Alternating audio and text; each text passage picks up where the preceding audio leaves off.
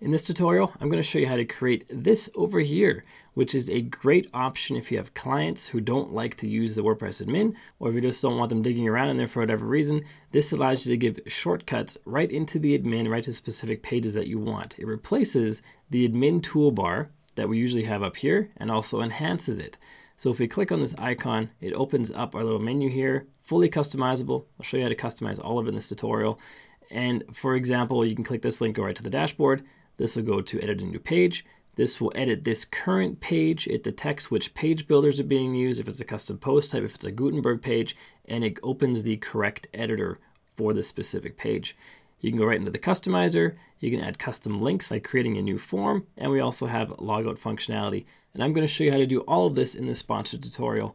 And just like I do all my sponsored tutorials, I'm just going to show you how it works and show you the features. Then you can decide for yourself whether it's a fit for your needs, and then you can go check it out. And if you haven't done so yet, please make sure you click subscribe and ring the bell so you don't miss any future videos. And now let's click on the dashboard link so I can show you how to start setting this up. So what we have currently installed is the WP Swift Control plugin. If I go to plugins and add new, we can find the free version by going or searching for WP Swift Control. This is the free version right here. This plugin's fairly new, so it doesn't have a lot of installs or reviews yet, but David has been creating plugins and themes for a long time. He built the WP Page Builder framework, the Ultimate Dashboard plugin.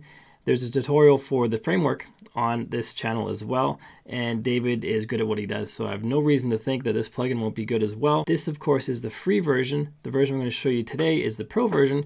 It's got a couple extra bells and whistles, but check out the free version. It'll get you up and running, and if you like what you see, you can always upgrade to the pro version. So when we install the pro version and the free version, we go to settings and we have a Swift Control link here. Mine says pro because we've got the pro version running. And in here is where we customize our little sidebar widgets. And the list on the left-hand side are the active widgets that we see on the website. And on the right-hand side are available widgets that we can add to here. And it's really just drag and drop. Want to add a new page link? There we go. So if someone clicks on this little widget, this little icon on the front end, it'll take them to the new page editor. I'll show you how that works in just a minute.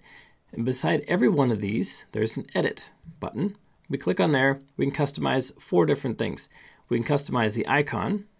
We can select whatever one we want. This is using Font Awesome.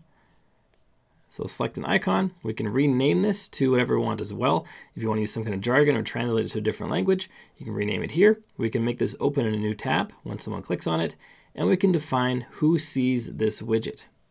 So if you only want the administrators or only admin and editor like it's currently set, just choose those two and only they will see this widget. Everybody else will see nothing at all.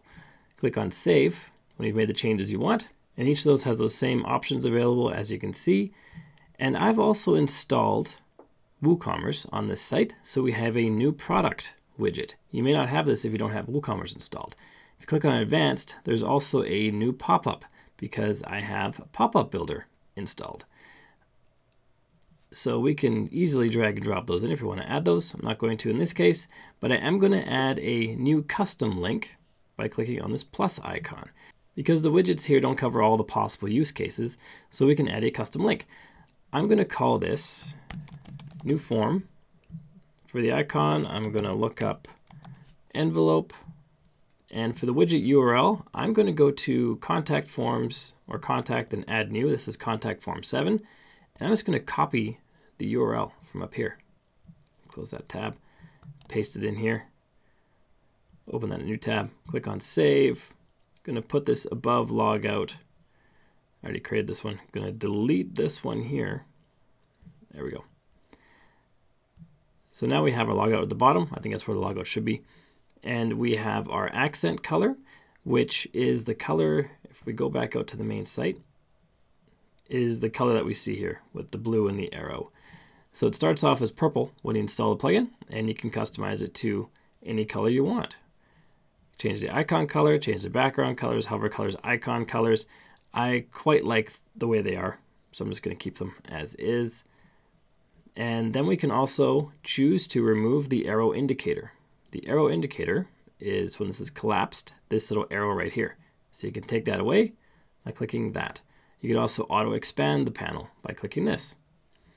And you can also remove the admin bar or not. If we turn this back off, as in not have it removed for anybody, I click on Save Changes, and then come back out here and refresh. We now have the admin bar back at the top. So this is basically what we're replacing, is this admin bar up here. And we have this auto opened, and we have the arrow gone. So we're going to customize this back to how it was. Remove the admin bar for everybody. I don't want it auto expanded. I kind of like that annoying arrow. Click on Save Changes. Two more important options. If you have a plugin that loads Font Awesome, like Elementor or a different page builder, or even the Font Awesome plugin itself, you can choose not to load Font Awesome for this plugin. That saves a bit on load speed. You can also choose to remove data and uninstall. I really like this option because it cleans up your database. If it turns out you don't like the plugin, if you uninstall it and this option is not selected, there may be some data left in the database in regards to this plugin. You want to have the data removed? Choose this option. Whether you use this option or not is up to you. The big benefit of keeping data in the database is if it's a plugin you might want to use again later, you can reinstall it and have some of the configuration already done. So choose this or don't choose this. I usually do. Click on Save Changes, and now we're saved. Now if we come back out here and refresh, and if you don't like the position of the widget, you can easily click and drag and move it around. You have it on the left-hand side, anywhere from top to bottom, just drag and drop it and it'll stay there. You have it on the right-hand side of your website. Super simple. One of the use cases I've found is if you have too many links in there and you open it, the links will go below the fold of the website so you can't click on them. And then having the option to drag and drop them and move them around is really valuable. And if we just leave it there and refresh, we'll see it stays right where it is. So it saves that position, and that'll be where it is going forward on your site. We're collapsed again, and we have our links. Now let's see how these links actually work. So we have currently this page right here is an Elementor page. And what's really nice about this plugin is the edit page option changes dynamically based on the type of page you have. This page that we have here was built with Elementor. So if I click on Edit Page, it's going to take me right into the Elementor editor. Pretty straightforward and pretty awesome. Let's go back to Dashboard, go back to the website. So that's the Edit Page button when we're on an Elementor page. If I click on this link, I created a blog page as well. Here's our simple blog page about teaching donkeys tricks. It's an important skill to have. If I click on Edit here, it takes us into Gutenberg, which is where I created this post. And this post is being loaded into an Elementor template, but the Edit Page button doesn't open Elementor. It opens the builder used to create the specific page that you're on. This works for Elementor, Beaver Builder, Brizy, I think, Gutenberg. It works for a handful of different page builders. I'm sure David is adding more. The Customize link goes to the customizer. One click into the customizer. Usually this one's a bit of a pain to get to. And then when you exit out of here, it goes right back to the page you're on. And we have our new form link, and it takes us right into the new form builder. So you can deep link into any page in your WordPress admin using those options. While we're back in the back end, let's go back to our settings and take a look at exporting widgets. We can use this export button so we can export all the settings we have and import them to another website for quick installation and setup. This plugin is also 100% compatible with multi-site. I'm not going to cover that in this tutorial, but if you have a multi-site website, you can create and customize these options for all the child sites, which leads to a lot of time savings. You can import widgets, so here's the export. You can import them here. Just point and click, upload from your hard drive. So that's the options we have for the settings in the back end. I encourage you to check out their website. Go to swiftcontrol.com after you download the free version and try it out, or if you just like what you see, head to here, get some more information, go to the pricing page. You'll see that the prices are quite reasonable. This is $58 a year, not for one website, but for unlimited websites.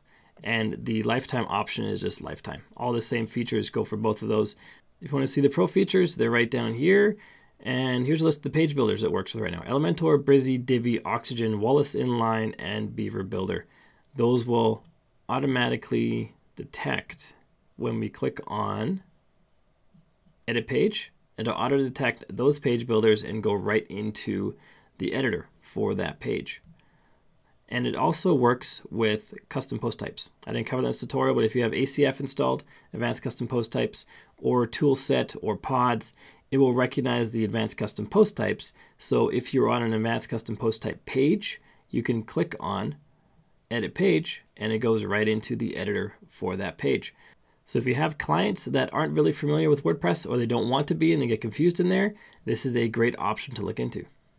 And if you like what you saw in this tutorial, check out David's theme, the WP Page Builder Framework. I've got a tutorial for it right here. It's a theme I currently use on my own website, wplearninglab.com. It's a great theme. It's created to work with page builders and enhance their functionality. So check out that tutorial right there. And make sure you click subscribe and ring the bell if you haven't done so yet so you don't miss any future videos. My name is Bjorn Allpass from WP Learning Lab. Keep crushing it, and I will see you in the next video.